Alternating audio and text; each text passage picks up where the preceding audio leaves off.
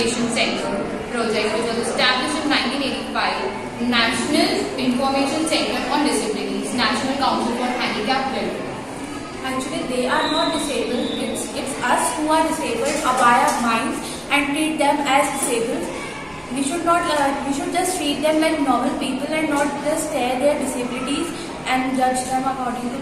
And disabilities don't only run physically; they are mentally also taken into account.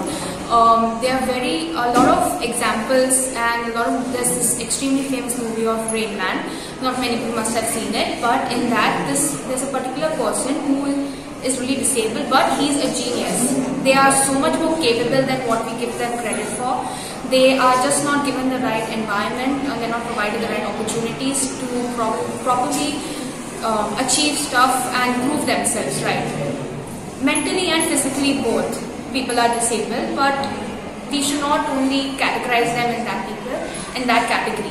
Yes, we cannot exactly provide them with the same amount of jobs or the same amount of opportunities as normal people, because at some point they also have limits with their disabilities.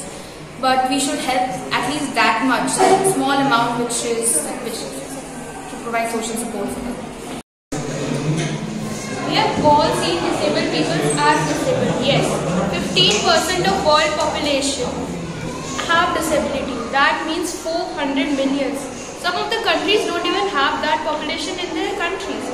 80% of the disabled people live in developing countries. Even though the countries are developing, they don't have the necessary needs for the disabled.